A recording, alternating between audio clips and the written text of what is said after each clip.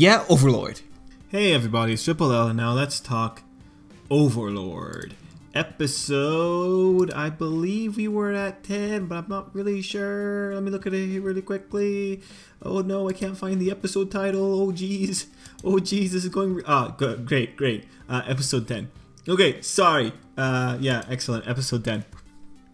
So, this was another one of the episodes that I was really excited to see. Mostly because of the Tsuare stuff that was happening in it, and I'm pretty happy. I'm pretty happy overall. I do have some misgivings about it, more because I think I hyped it up too much in my head. But otherwise, I thought it was a pretty solid episode. It was an actionless episode, but I'm very invested in the whole Tsuare and Sebas thing, so you know that's why I'm really enjoying this. But we're gonna go into the notes and we're talk about the scene overall. Anyway, guys, yeah, thanks for watching. So I guess I'm just collecting my thoughts here. I just finished watching the episode when I'm recording this, so I just have to collect my thoughts. Yeah. So I guess we'll just go in with the Tsuare stuff, because the Tsuare stuff is the majority of the first half of the episode.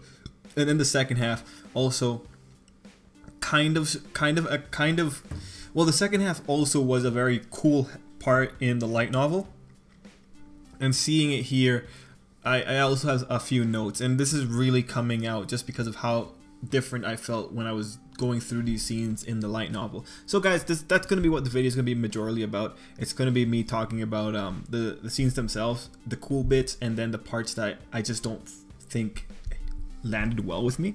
But yeah, so going with the Sebas stuff, I was very excited to see this because this is an interesting clash of Sebas's loyalties and allegiances and what he was compelled to do. I was very interested in seeing that, but the thing that I was really excited for was, of course, the Tsuare thing. I really love any kind of relationship that's being established in anime and manga.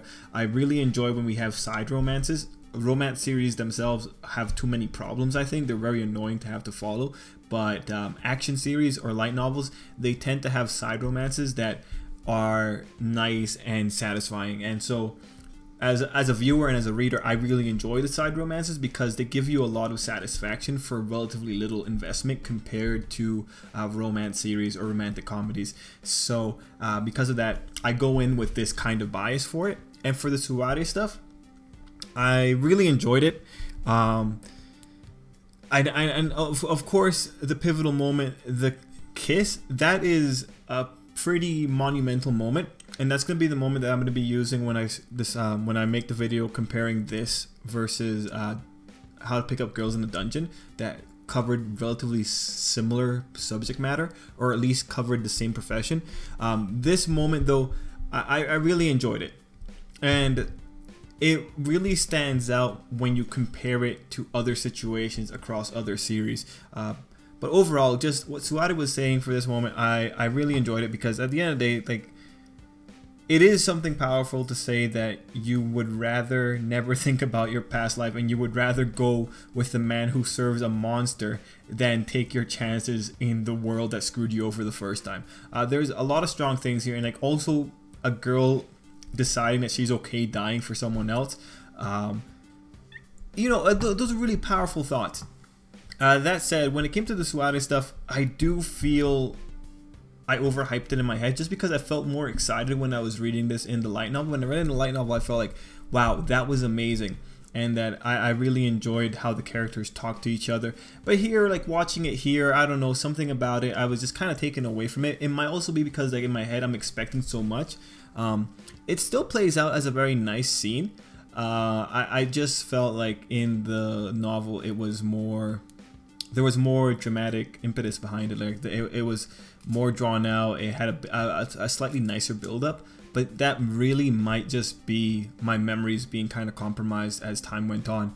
That said, I do overall enjoy it, and for the average viewer, you know, what do you get out of that scene? Well, you get to see that really adorable climax to Sebas and Tsuare. And it is really cool that a monster or an NPC or someone that was initially an NPC gets to have his life like this. It's a pretty cool concept, and when I was going into Overlord, like, I can't say that I was expecting this kind of dynamic to be born of one of the characters. So there's a novelty to it, and that novelty is going to earn it extra points in my mind, and I'm really going to enjoy it. Overall, I liked it. You know, I enjoyed it. This is what I wanted to see. I wanted to see that great kiss. I wanted to see the line about I've never shared a happy kiss, because that's going to be a very pivotal line when you like talk about the situation. And yeah, you know, overall, the Tsuare stuff, I'm a personal fan of it. Really enjoyed it. Now, stuff surrounding the Tsuare stuff has to be talked about. And we're going to go back to Sebas at the very beginning of the episode, when Ainz was talking about what Sebas was willing to do and whether or not his will was aligned with Ainz Ul Gawm. And you know, this is one of those moments that I wish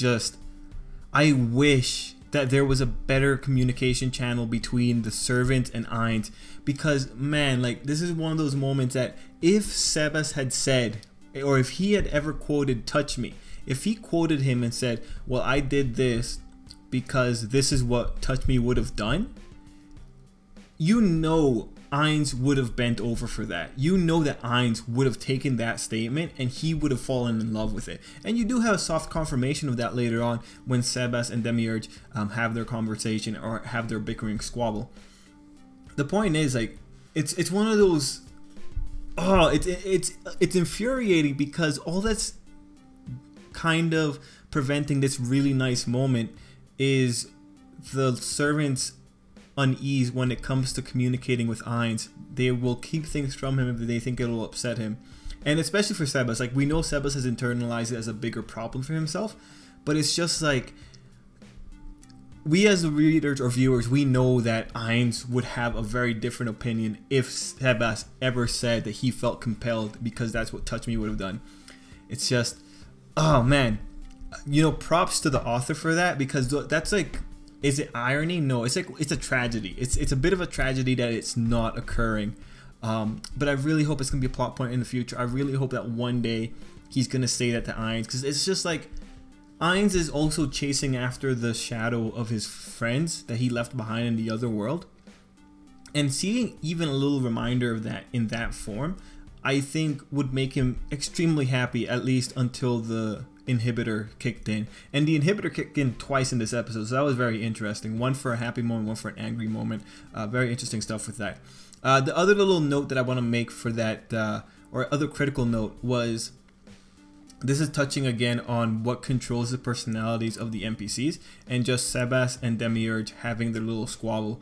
That was interesting in that, again, it's cool to see how much their creators imprint on them, and so their squabble is a remnant of the volatile relationship that their creators had. I really enjoy seeing that. I really enjoy seeing characteristics that are being interwoven into these characters that are not exactly theirs, but it comes out in the way they interact with each other. So I really enjoyed that. And another critical moment for this moment, like, this first half of the episode had a lot of critical moments. The thing about debts, you know, Ainz points back to the girl from season 1, and that he's like, yeah, this girl did me a great favor, so I'm gonna do her a favor. I like this. This is still a very human thing. This is one of the things that will make Ainz a better character, in that he is able to at least he's able to draw lines. When a villain can draw lines and still be like relatable as a human being, if he still has like some kind of human value, that villain is going to be naturally of a different value compared to a villain who is only evil. So little things like that I really enjoy. And of course, Ainz is a villainous protagonist. He's not really a villain, he's a villainous protagonist, but you guys get what I mean. Moving on, let's see. I'm just going to run through my notes here.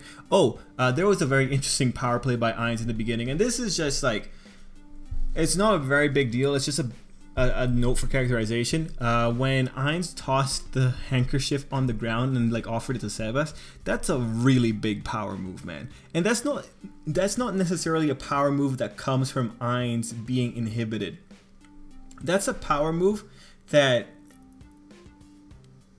it takes really embracing the persona that he's playing in order to be able to just do that, because there's something in tossing something on the ground and making the person in front of you pick it up. You know, bending over to pick up something is a sign of weakness. Like, you are subservient at that point. You're bowing your head below a certain level. You are exposing your neck. It is, when it comes to the body language of the situation, it's a really powerful move from Ainz. And it's one of those times that's really scary, just because, like, this is what makes Demiurge think that Ainz wants to take over the whole world. It's little things like this that he does. And it's just like, it's cool to see it. But at the same time, it's also kind of like, Jesus Christ, man, this man, he's freaking evil. Or not evil, but he's like, he's a king, I guess. He's a lord. I guess that really just does fit him. Well, he's an evil lord. He's an overlord, so that really does fit him. And we touch on the more angry sides of Ainz later on in the episode, when they find out Tsuare has been kidnapped,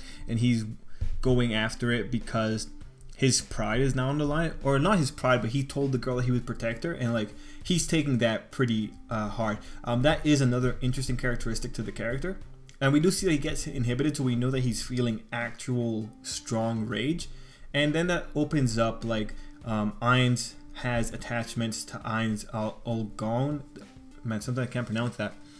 But he has attachment to his clan. He has attachments to his clan's name, and we do see Albedo making the observation about how she feels about that. She doesn't care about the name, she cares about Ainz himself. So him having pride in a name is still something that she personally doesn't enjoy. But when it comes to Ainz himself, it's one of his illogical attachments, and it's when you have illogical attachments like that that you have the possibility to get angry. And for Ainz himself, he's really maladjusted when it comes to his attachment to that clan. So it's interesting to see it manifest here, and it's pretty cool to see it for Tsuare's sake. So I'm very happy at that moment. Okay, so we're in 11 minutes in. Let's go into the next half. It's gonna be the Renner stuff. So this scene as well, like, I was going through it, and I just felt it was clumsily put together, and like, also I felt the art quality kind of went down. And you have it when the Marquise is also like freaking out there. You can kind of see, like, they tried to work with it, but it, like, the quality kind of went down with the animation and the faces, and so it didn't feel that good. The other thing is that this is one of those ones that I think really could have done with more build up, or more, well, no, not even, like, when it comes to an adaptation, we want to be able to go through the material really quickly. So you know what, that's again a personal preference thing, don't take it seriously. But it's just, we moved very quickly through that scene. We went from the Marquise freaking out and being fanatical at seeing Renner change her expression. We went through him getting extremely angry. We went through Renner having her psychotic attachment to Klein. All those things happened very quickly, and we didn't really dwell on anything in those scenes. I would have liked more dwelling on it, but again, if you like fast-paced stuff, like, obviously you might be more inclined to like this. Overall, I still enjoy it. Like, it gets the point across. It's just, this is one of those times I would have really liked to just sit in the craziness that is Renner, because she is an interesting character in that degree. Now, overall, those are my thoughts, but I do want to also point out that the Prince and the Marquise are also extremely competent, right? Like both characters are able to follow what Renner is saying. So let's put that out there. Like, this is pretty cool in that the side nobles are also pretty smart, and you gotta like appreciate and respect that whenever like the authors do something like that, because usually you'd expect people to not be able to keep up with the genius. But in the Prince's case, he knew what Renner was like from the very beginning. In the Marquise's case, he was aware of what Renner was like, and they're both able to follow what Renner is doing, and they're both able to negotiate with Renner. Mind you, Renner's also putting herself in a position where she can be negotiated with, but it's still kind of cool to see. The other thing that you have to like really appreciate when it comes to the plot elements is the maids, right? They keep bringing up the maids, and we, at this point in this episode, we do have it solidified. The maids are a critical information network that Renner is able to tap into. So, you know, I appreciate how throughout the series they made those connections, and how they're coming into play here, and how Renner is using that to her advantage. We've had the maids dropped in the last 2 episodes, and now this is the 3rd. So it's just cool to see that plot element.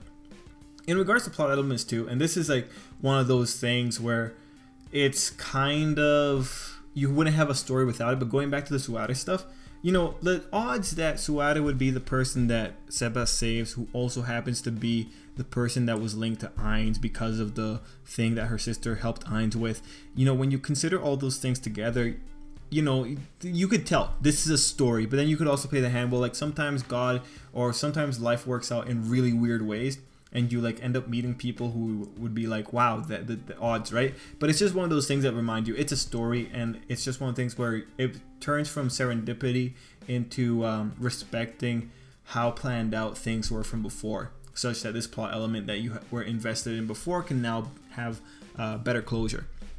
So overall, as I'm going through this episode, you know, this episode is just giant payoffs. And now we're going into the next episode, which is pretty much just going to be anger and fury raining down on the well, soon to be no fingers. Like, they're all going to be killed. So it's going to be a fun time. Anyway, guys, let's call it there. Those are my thoughts. 15 minutes, whatever. Nice. Thanks for watching. Till next time. I hope you have a great day.